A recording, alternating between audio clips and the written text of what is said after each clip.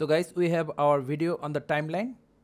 Now go to project window, right click, new, adjustment layer, press on OK. Then drag the adjustment layer to the timeline, stretch it. Now go to effect. If your effect is not here, click on this small arrow, then go to effect, then search for crop.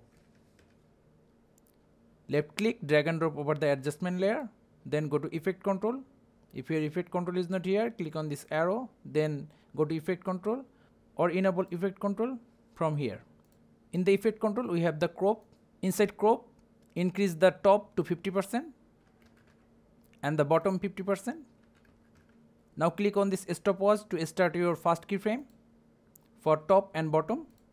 Now suppose we want our opening transition to last for 5 seconds. So move your playhead to the 5 second. Change back the top to 0% again. Same goes for the bottom. We are done. Let's see what we have. See? So guys, it's really that simple.